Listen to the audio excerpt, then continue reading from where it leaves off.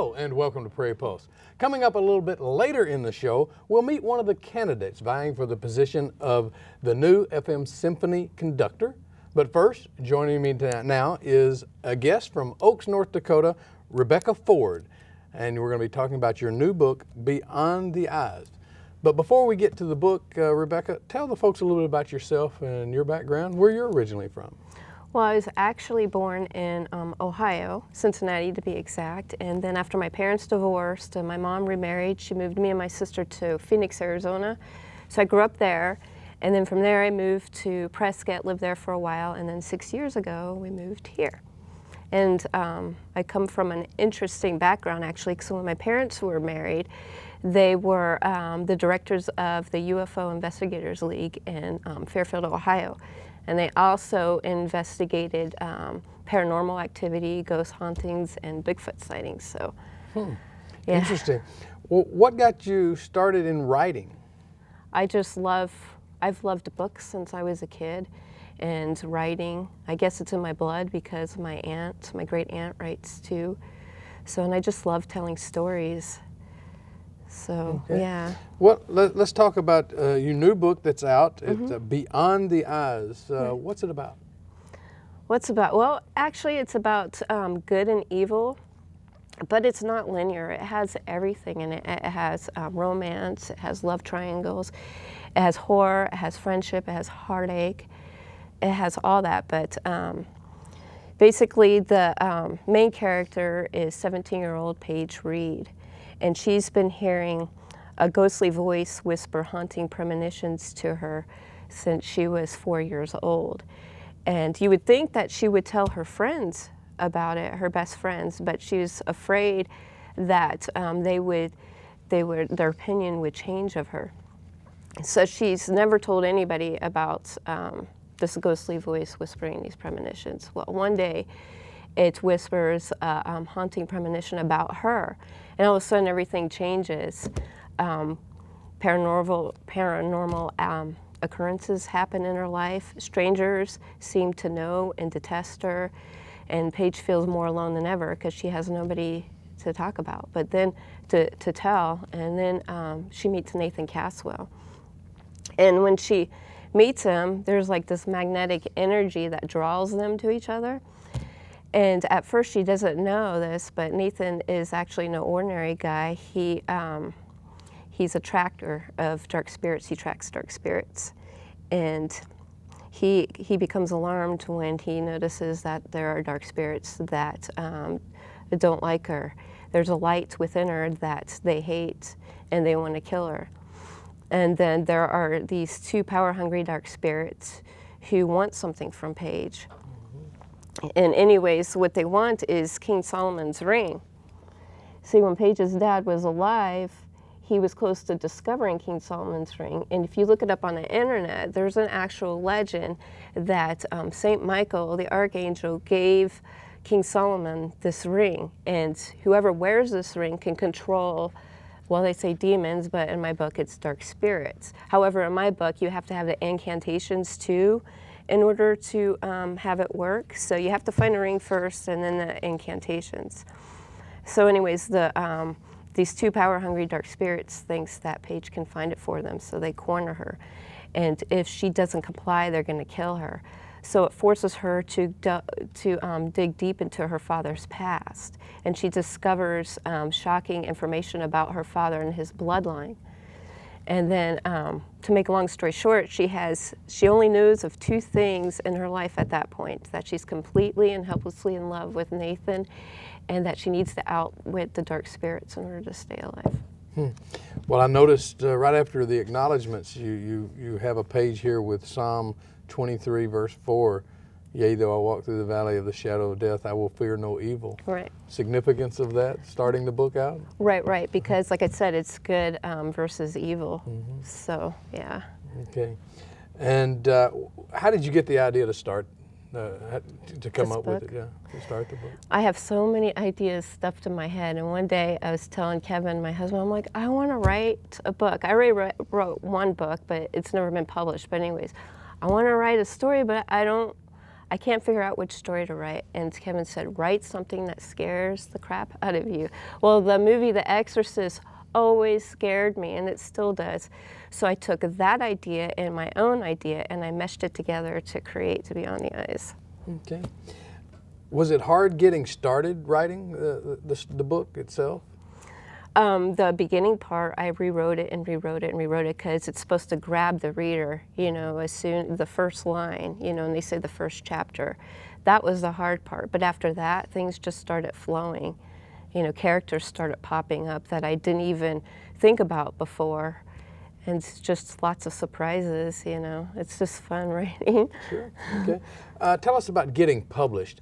Is that, I mean, I know sometimes people say it's difficult, but is that easier now, or is there still, what are the obstacles to overcome there? I think it's harder now because I think the publishers are more picky about it. And I thought about going the traditional route, and I did have received good reviews and stuff from agents and all that, but they either their client list was full or they weren't, you know, they didn't take on clients with this type of book. I did have an agent that was interested in it, but then she became unreliable. Not that I don't love agents or the publishing companies, I totally respect them, but I'm less like, okay, what can I do? I need to get this published. Well, I decided to self-publish. I did all the research, and there are so many benefits to that because you have your creativity, you keep your own creativity. Nobody can tell you, no, you can't do this, you can't do that. You can write what you want, you keep most of your royalties.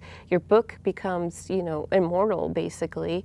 You know, they're never going to get yanked off the shelves. So just so many benefits to it. So. Well, now, I understand this is your first longer form book, I guess I'll call it that. Mm-hmm. Can you talk about some of your past writings? Well, I wrote this other book that I didn't publish called Through the Looking Glass. And it was about a girl who tried to commit suicide, and she meets her guide, and Morden's his name, and he's Celtic, you know, and he takes her to, well, people would say heaven, but yeah, he takes her to a different realm and basically travels through all the different places and stuff like that. It's a spiritual book, basically. Okay. Well, you mentioned your parents earlier, and can you talk about the influence they had since they were paranormal investigators? Yeah, they taught us how to, well, keep an open mind, you know what I mean? And my dad taught me a lot about, you know, evidence. You can't just take things at face value. Like if somebody says, oh, I was abducted by an alien, or I've been, you know, experiment on, or, you know what I mean? You can't take things at face value. You have to investigate. And he taught me a lot about that, instead not being gullible, you know what I mean? So I learned a lot from him, you know, in that aspect. Well, can you talk about some of their findings over the years? And were they involved with this for a long time? Yeah, well, it was back in the 70s. But even after they divorced, the paranormal was prevalent in our life. But we did, when they were doing that, we did have a house that was haunted. So they decided to investigate. Well, they wanted to make sure if it was haunted or not. So they took a tape recorder. Well, back then it was reel-to-reel, I think. But anyways, they turned it on at night, and they went to sleep. And the next morning, they played it back, and it sounded like a party going on in our house. And my mom looked at my dad, and she's like, what are we going to do? And my dad's like, I don't care as long as they clean up the mess, you know? He's just like being silly about it. So they took that tape and had it professionally you know, looked at and stuff, you know, had the forensic stuff or whatever they do. And the guy, he's the top parapsychologist back then. I cannot remember his name, and I know my dad's probably screaming out his name right now as he sees this, but anyways, he tested it, and he said, this is the best recording I've ever encountered in my career. So that was one thing. I mean, they've investigated other things too as well. I mean, that was our own personal thing, but he had other investigations that he did, you know, from other people. When has he been supportive in your writings about the paranormal? Very much so. He was very, very supportive. In fact, he called me last night to tell me he supports me. All right. Obviously, you've been around it, I guess, most of your life. Do you believe in paranormal, ghost hauntings and such? Yeah, I do. I mean, I don't think all of them are, you know, paranormal sightings or whatever. I think there's logical explanations for it. But I do believe that there are, yeah. Do you think certain people have psychic powers to connect with other worlds or you know, people that have passed away? I think so. But then again, there are charlatans and stuff like that, people who try to pull the wool over other people's eyes and stuff like that. But I do think that there are some. Well, you know, as your book right here, I mean, it's about a teenager, a young person. I mean, is your book aimed toward younger audience, young teen readers, or is it reach a broader appeal with this book? It's a young adult paranormal book, so yeah, you would think that it's aimed to the teenagers, but also it's for a broader audience too. It has crossover potential. I mean, I've had people that are my age and older who've read it and absolutely love it, which is good, you know, so yeah.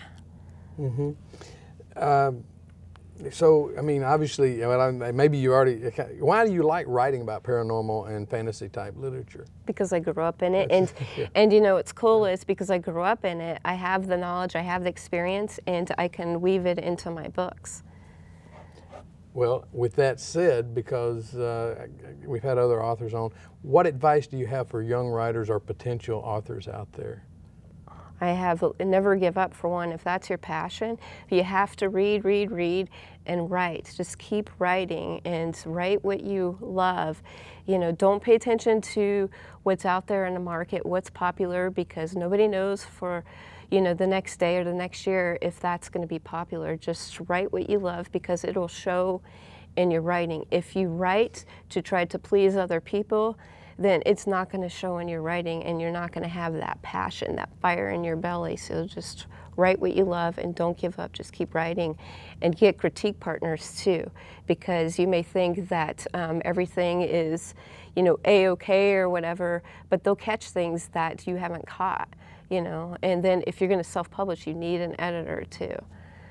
Okay, so yeah, but never give up. And well, I hear you saying write maybe what you know about too, or just yeah, they can write what they know about too, whatever. And if they don't know about something but they're passionate about something, say mythology and stuff like that, because I love mythology, but I'm not an expert or anything on it. But I have a mythological book, you know, a dictionary and stuff on my desk that I can refer back to it. So if you're interested in something and you have that passion, but you're not familiar with it, still write, because you could do the research and stuff, just like I did with Solomon's Ring. I didn't really know much about it, but I did the research, and it's an actual legend. So in a sense, you know, it could be, you know, you could be like, whoa, this could be true, you know. So yeah, just do the research. Well, now I understand this, would I call this a trilogy? I mean, this is your first book of a series. Right, right. It's a 3-book series. Okay. So where are you in the second and third book right now? The second book's written, and right now I'm working with my editor. So, and then after that, and I'm working with my cover artists and stuff like that. So then after that, it'll be published. And my third book, The Devil's Third, is halfway written. The rough draft is. And I have a critique partner that I'm working with.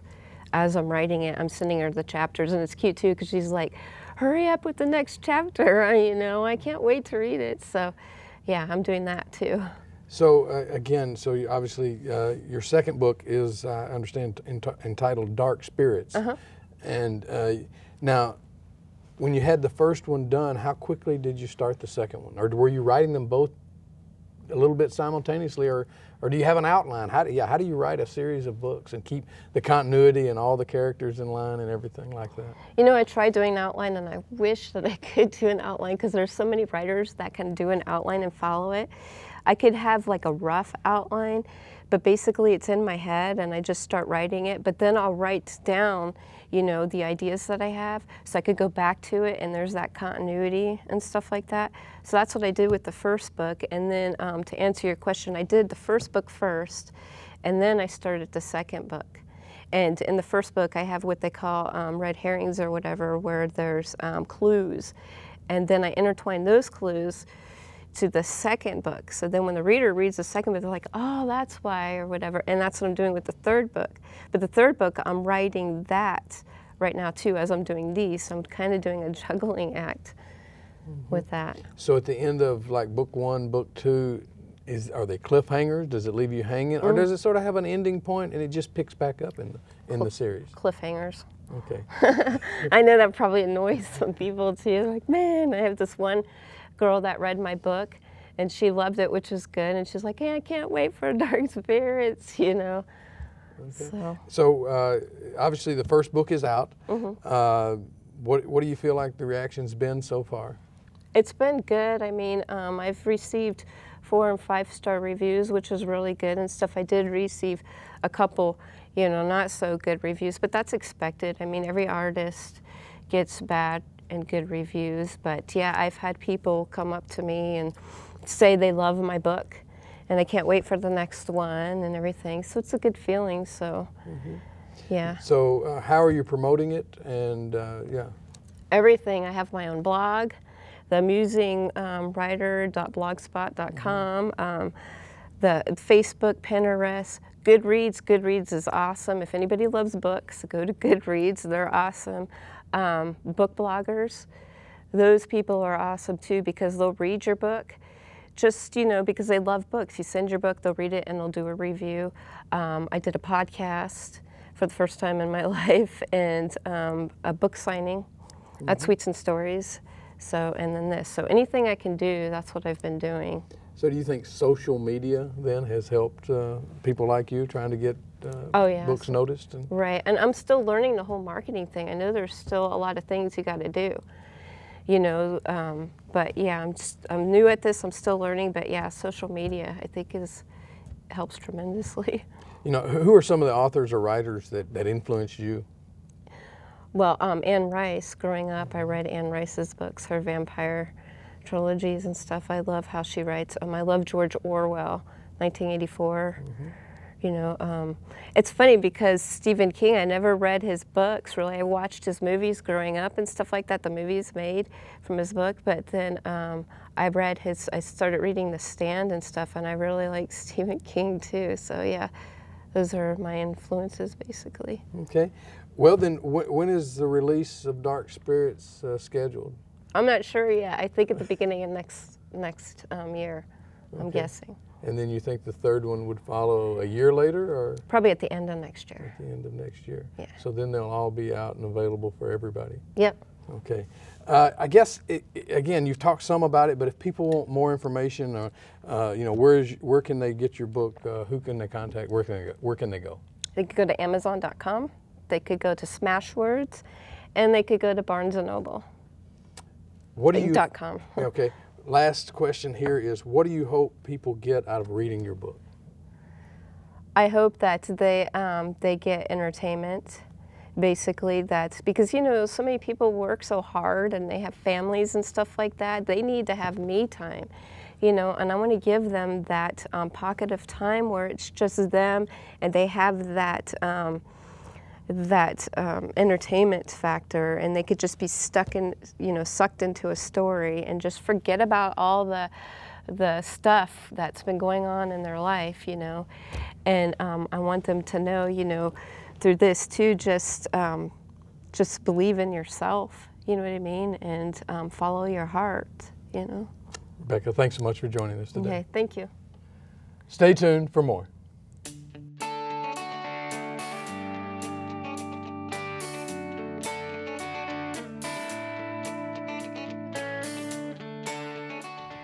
The Fargo-Moorhead Symphony Orchestra is in the process of hiring a new conductor to lead the talented group of musicians who make up the orchestra. Here's a profile of one of the finalists.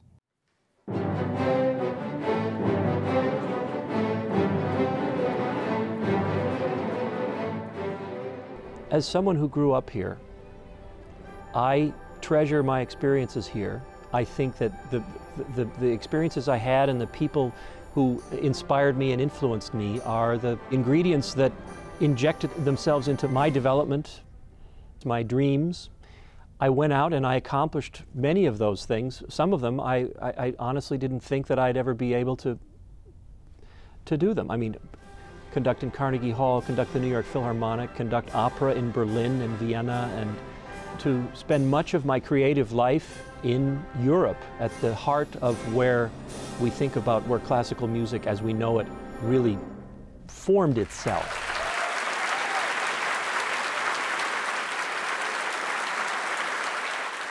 When I saw an opportunity to come back here, I viewed it as a real chance for me to take everything that I had learned and just share it.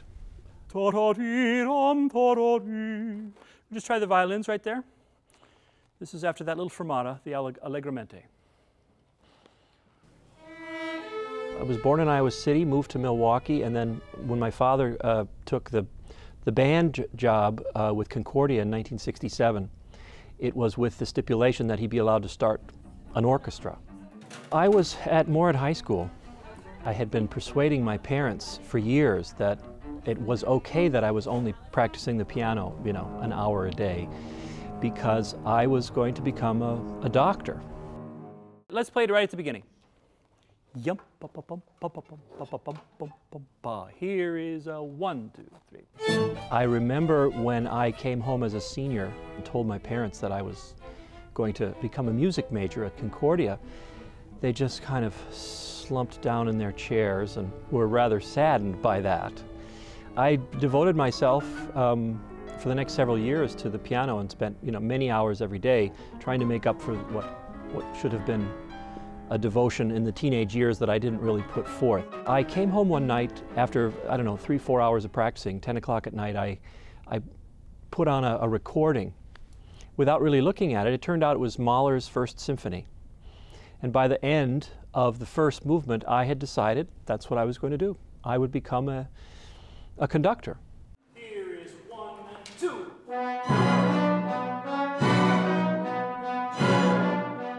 I truly have been enriched by my experiences. Everywhere I went, I learned from orchestras. And that's the key thing. It's not conductors going around telling people how to do things. It's definitely a two-way street.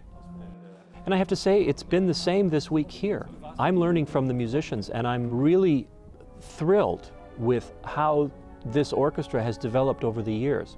I am truly impressed with these musicians. They are truly dedicated and want to work very hard. And we have been. We've worked extremely hard. They have shown me some extraordinary musicianship. And this, to me, I see as an enormous opportunity. First, Fargo-Moorhead has this tremendous asset in terms of this organization. It's solidly supported. The board works very hard. They have a wonderful staff. And these musicians are truly devoted to their craft. I'm grateful that Fargo-Moorhead has continued to decide to support an organization like the FM Symphony, of which you can be very, very proud. After I knew that I would be coming here, they asked if I would submit several programs based on potential soloists. I drew up a German program, since that's where most of my second upbringing has been, in Vienna and in Germany, especially in the Opera House. I did a program that featured some American music, and I did a Russian program. Each one could sort of stand on its own, but I also wanted to give everyone an idea of how I might be thinking about an entire season as well.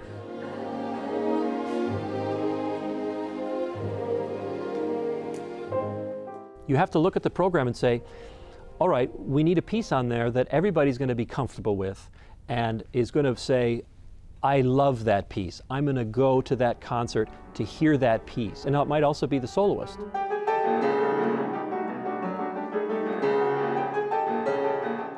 I don't see any reason not to have at least one work on a program that's unusual. We have a balance in this program where hopefully a potential listener will come see one piece on the program where he says, oh, I love that piece. So he comes with one favorite work and he'll leave with 2 or maybe even 3. That's the ideal formula, in my view, of how to build a single program.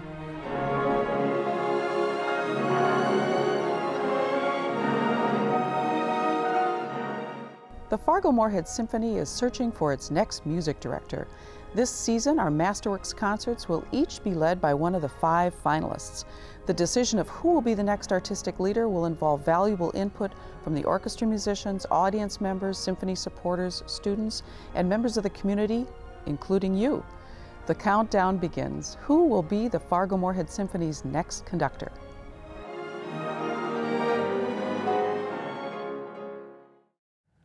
Well, that's all we have on Prairie Pulse for this week, and as always, thanks for watching.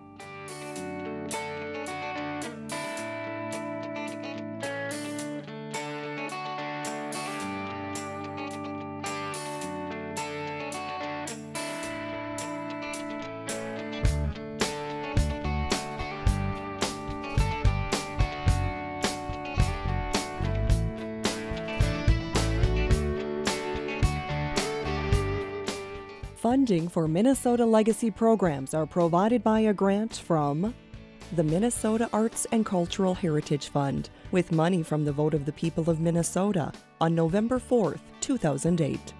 North Dakota Council on the Arts, and by the members of Prairie Public.